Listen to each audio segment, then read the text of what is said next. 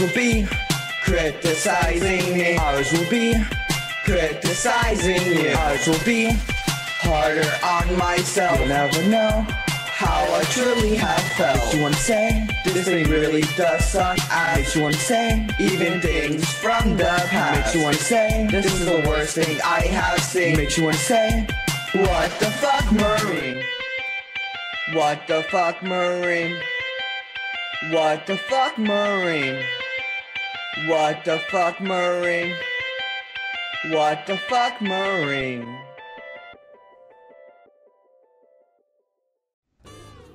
Fuck, I just wanted to play Halo.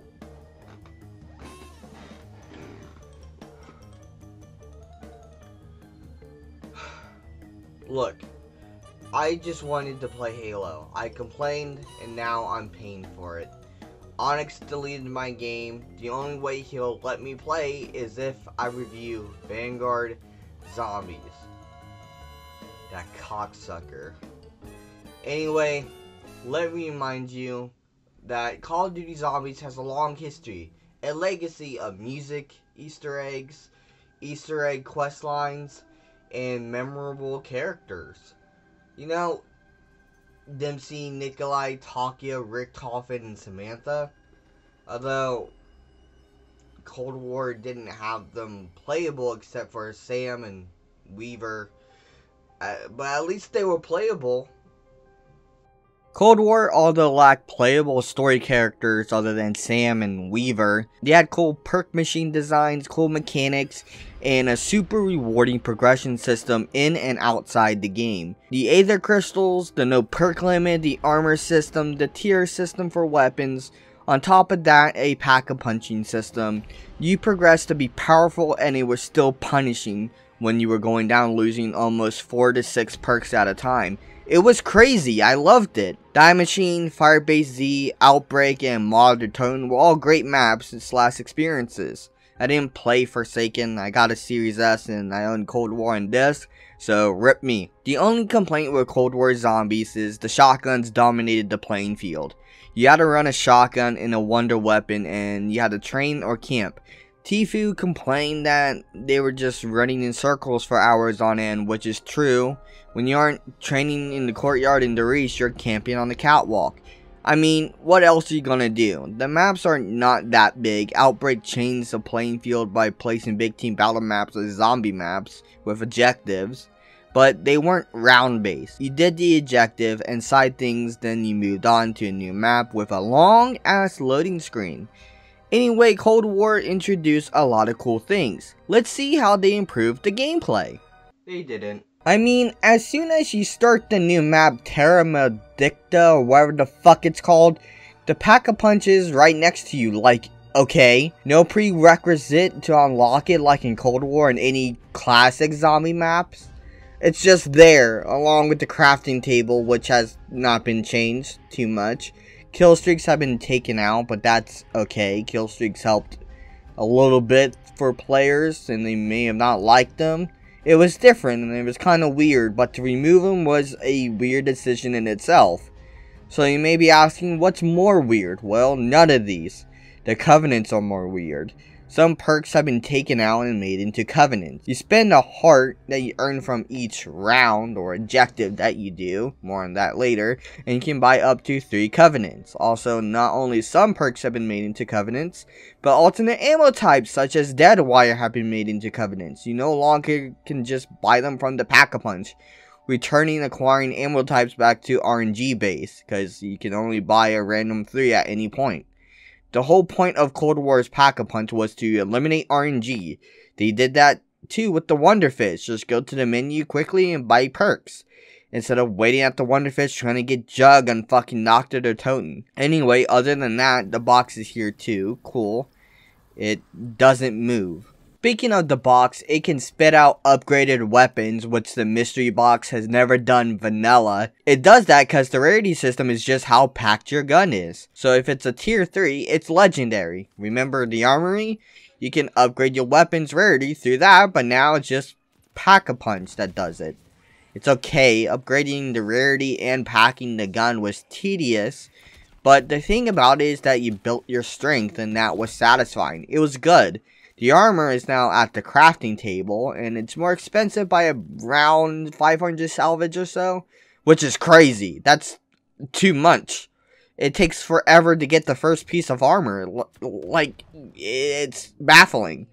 Anyway, let's move on. Alright, let's look at the perks. They have Speed Cola, Jug, Stamina Up, Deadshot, and Quick Revive. That's not a lot of perks. That's only 6.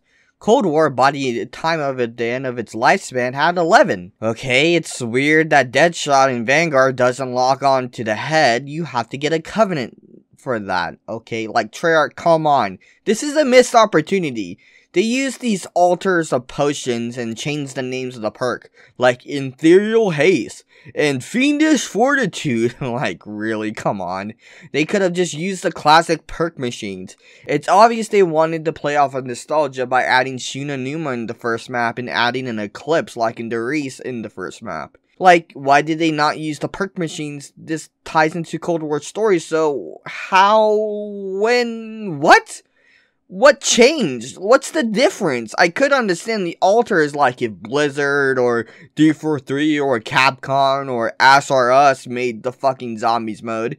But like, this is Treyarch Zombies. Use the damn perk machines, you fox. Okay, how do you play the game? First off, it's not a round-based game. You have to complete objectives to progress rounds like an Outbreak. There is no wall buys, the mystery box doesn't move, there were no wonder weapons at launch, meaning no ray gun. You know, gaming's most iconic weapon almost. How do you not add the ray gun? Does Treyarch want a swirly or something? They got bullied enough and clowned on once we found out there were no Pack-a-Punch camos. Like, it's fucking ridiculous. Every time you complete a round, a part of the map opens up. So you don't have to buy doors or anything. You have to do objectives. These objectives are not fun either. They are like protecting the mushy bodies from zombies. Or deposit the runes in the pillar. Or stand in circles. Like, it's rarely just survive. And when it is, they give you no room to run around. It's stupid and it's not fun. I just bought Black Ops 3 just to feel what peak zombies felt like, and it reminds me of the good times, before Treyarch tried to innovate for no reason. Don't get me wrong, I love Cold War, and Black Ops 4 wasn't absolutely terrible, but I didn't like it either.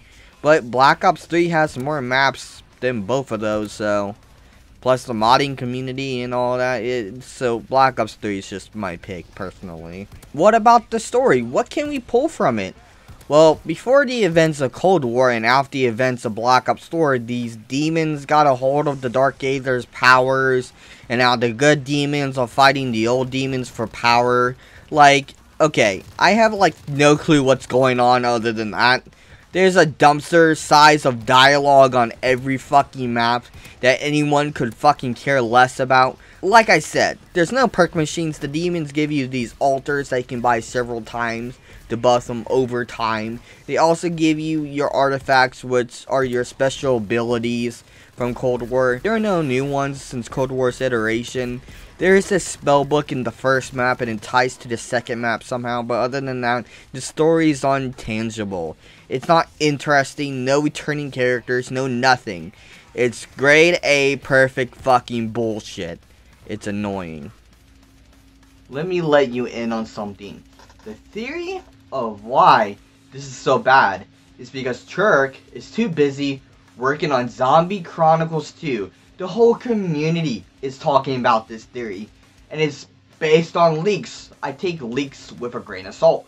History has shown that leaks are not always reliable, and Treyarch has proven that they were themselves unreliable to give out a good, well-rounded experience for Vanguard. My expectations were this was going to be a better experience than Cold War, and I was wrong. So instead of playing the lackluster zombies, let's play multiplayer. Yeah, that has to be good. Right? Multiplayer has to be good. Fuck! Ass! Damn it! Shit! Fuck! Oh my god. Why am I playing this? Fuck! Fuck! Fuck! That's it! Oh, you see it now. Your anger, your pain, your suffering, where it has led you. It only has led me to throw my controller and you ruining the satisfaction of it being destroyed into a million pieces. No, you see, there's wired up pain in your heart. Do you find it familiar? I'm not doing your mind games.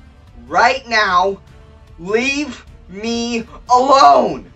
This is the type of dismissive behavior that you've bottled up for years, forgetting the pain of others have caused you, and focusing the anger on these games, these sources of media. Have you learned anything from what you have done so far? I've learned to channel my anger through art.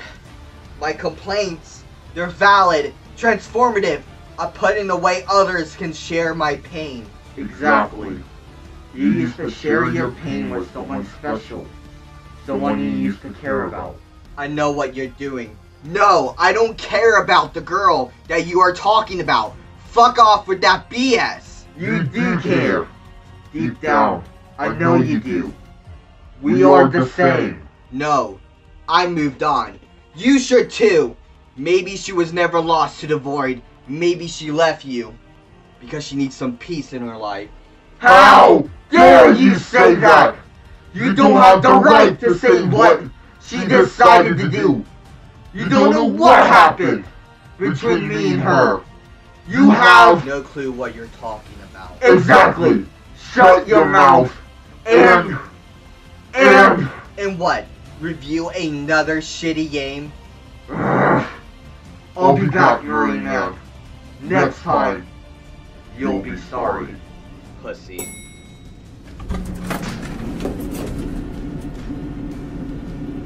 Goodbye.